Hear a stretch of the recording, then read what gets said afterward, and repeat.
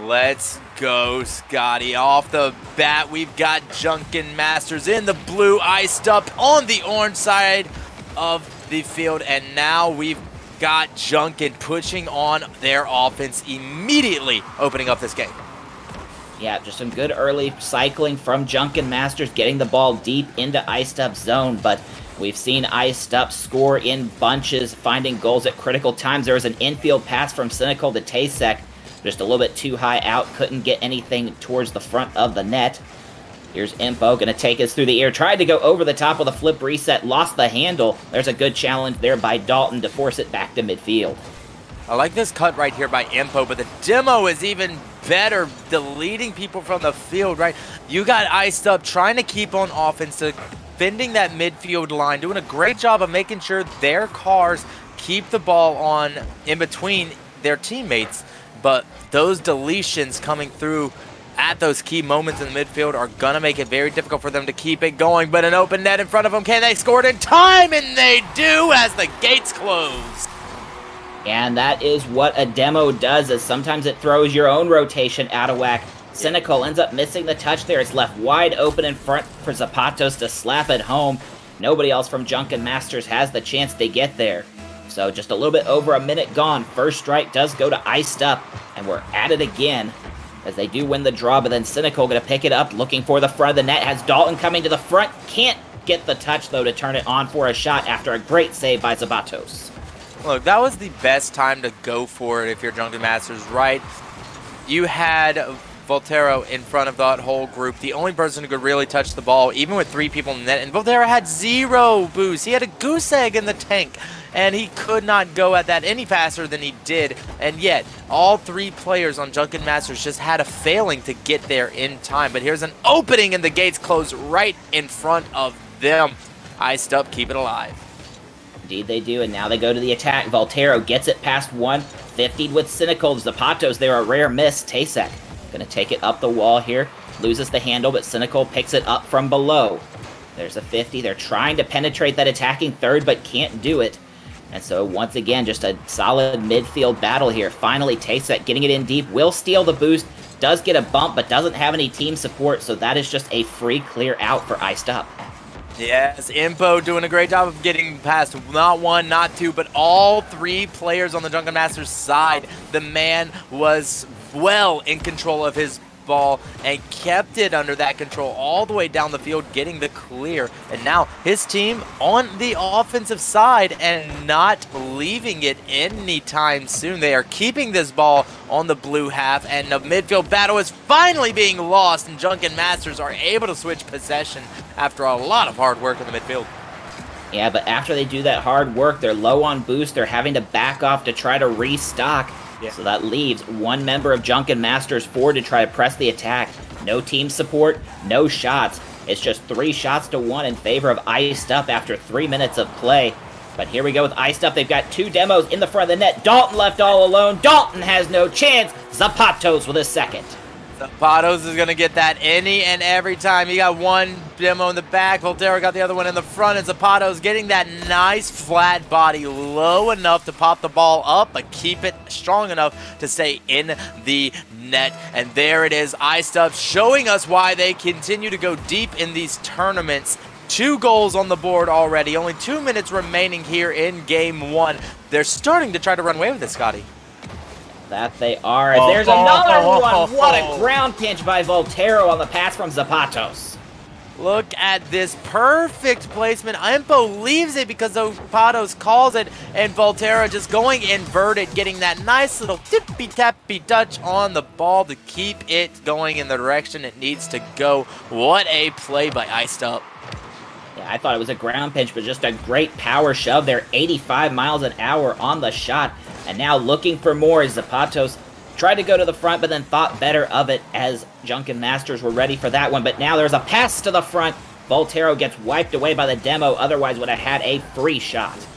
That was wide open. That was a needed demo, but you need a lot more than that in this game. 1 minute and 15 seconds remain, and the deficit is now 3, Scotty. This is going to be a very difficult game to win, and back on the backtracking side is Junkin Masters there on defense again.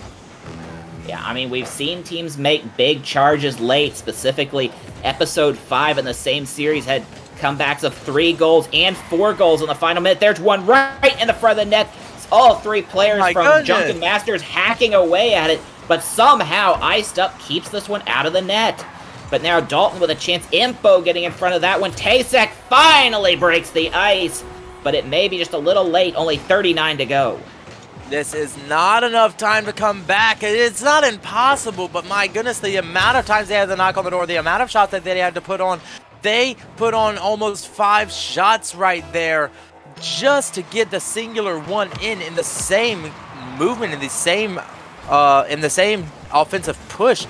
They need to have a higher efficiency, a higher turnover rate of goals per shots right there, because 30 seconds remaining and your deficit is still by 2. This is not looking very good in a best-of-3 competition. Yeah, but testament to the defense of Iced Up, just managing to make so many goal line stands here. 5 saves on 8 shots. Well played by them as we get into the final 10 seconds. Junkin Masters try to get this one deep, make one final push. There's a missed touch. Tasek gonna flip it up high, but again, no follow-up from the team. Now Dalton tries to find Tasek, that passes behind with a 2-goal lead and no time left. Iced Up will take game 1. Great job opening up this event for this team. Iced Up has always put on a great show, has always shown a certain level of dominance in this event, especially in the early rounds, which is why I love it when they pop onto the stream early on, because you get to see top-notch talent. You get to see top-level play from the get-go, and they're not going to slow down. They're going to continue to move through this bracket. They're going to continue to move through this series, and I really, like I said in the opening, I don't see Junkin Masters being able to stand up to it. I'd love to see them try, but this is a series that looks very strongly in favor of a team that is just simply faster to the ball. Yeah, I mean, it was a very even game to start off with, but once Iced Up drew that first blood, it was just all straight downhill from there. Junkin Masters got themselves a consolation goal, but they're going to need a little bit more than that to try to force out a game 3. When you go against strength, you got to put forth excellence, and this is exactly what Dalton tries to do, getting this air dribble over to his teammate, but it remains in the middle of the field, giving straight to Volterra. What a cutoff by Cynical, bringing this offense onto the field for Junkin. Are they going to be able to keep it, Scotty, as Tasek tries to slow down the play, but Iced Up is not phased. Yeah, slowed it just a little bit too much. I think he was looking for a flick angle, but instead just lost the handle. But now Cynical puts it down to Tasek, and that's whipped wide. Had plenty of net to shoot at, just couldn't get the contact he wanted there. A strong offensive showing by Junkin, looking pretty strong for a split second, but could not finish it out, could not put the nail in the coffin, couldn't even get a shot on target registered by the game. I mean, they took a few shots, but nothing that Psyonix considers a shot. And now back onto the defensive end they go, but a beautiful back pass might change that script a little bit. Can they make it happen? Here's Zapatos with a pre-jump into absolutely empty space. Somehow predicts the path of the ball perfectly. Yeah, indeed, and Volterra doing a great job as well on the follow-up save, just holding his ground right at the front of the net, just calmly sweeping that one away. And that is Iced Up. They are calm, they are cool, they are collected, they are stone cold, and they are looking to freeze Junkin Masters out of the upper bracket. Oh, here we go. Volterra pass from Zapatos, almost getting that in. That was a beautiful opportunity, but unfortunately, Volterra made the mistake of being in front of the passer, right? When you're transitioning onto the offensive side and both you and your teammate are driving at almost full sprint straight down the field, you never, as the receiver, want to pass up the shooter. That makes the shots, the passes that they give you, have to be so forward, so diagonal, so towards the teammate, towards the opponents, and away from you.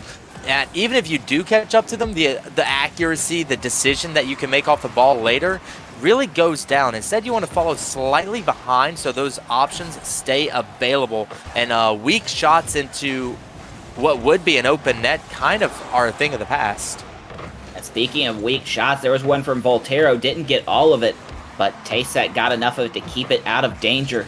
As we are still scoreless as we hit halftime here, shots 3 aside. Zapatos and Impo, a little bit of a collision trying to bring that one up past midfield, but Voltero, no problem! Sniped from the strike. I was about to give praise to Junkin for keeping it scoreless this long, but Voltero, what power on that 73.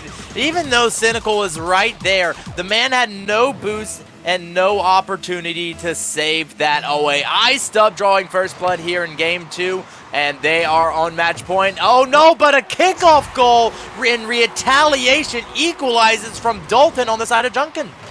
Yeah, and if you're Junkin Masters, that is a humongous shot in the arm. Just the second man gets there just a little bit quicker than the one for Iced Up, and so that one goes the distance. So just in the span of a couple of seconds, we go from 0-0 to 1-1, but honors remaining even here in this game 2. Iced Up still looking to put this one away.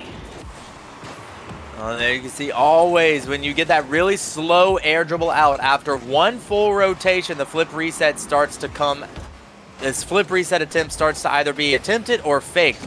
From Zapatos, he attempted it, Impo faked it, and now they continue to drive the ball down the field between each other. And look at how they just utilize 50-50s, utilize the size of their car, utilize the angles, and just bully this ball in. Ends up Dalton bumping Cynical out of the net. That's a team play that they're going to live to regret. Yeah, and also just the placement of the initial touch, putting it outside the front post, forcing Junkin Masters to try to make the decision to defend that ball. But then it ends up being, because of that bump, a double commit to that front defense, and that leaves Impo wide open on the backside for the finish. So now just about a third of a game left here, a minute 40 for Iced Up to hold this lead and book their ticket to the winter semis against either Special Forces or Pretty Princesses. It's Voltero going to look for a double here. It's off the crossbar. Zapatos for the follow-up, off the post and in.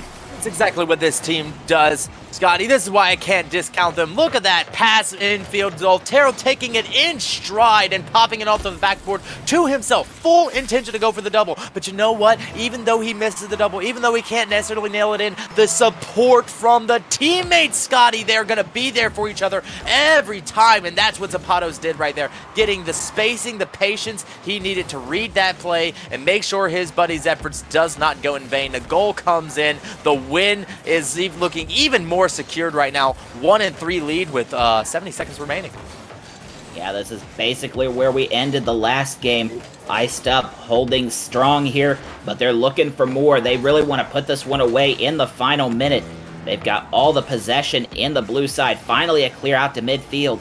Cynical looking to pick up possession. All he could do is just bounce it lightly towards the net. Had a man coming, but wasn't quite in position to receive a pass just yet. That one almost dangerous for Dalton, but it ends up squeezed off the post by the defender. Oh my goodness, Impo had a perfect shot at the net right there, but Dalton meeting him at the point of attack in the nick of time takes that away. That would have been goal number 4, but now still alive is Junkin Masters, excuse me. It leads for the moment as another shot comes in. Zectek needs this, or Tasek needs to take that away. What a save and escape, but too little too late for antics like that, as 14 seconds are on the clock and victory is just a pipe dream for this squad. Yeah, there's a touch there, making 2 players miss from Junkin Masters. All Iced Up have to do is run out these last few seconds. It doesn't matter if this one goes at this point, as again, 2-goal unassailable lead with no time left. And so Iced Up send Junkin Masters to the scrapyard. They're on their way to the winter semis. Losers bracket, here we come, Junkin Masters, but Iced Up, what a great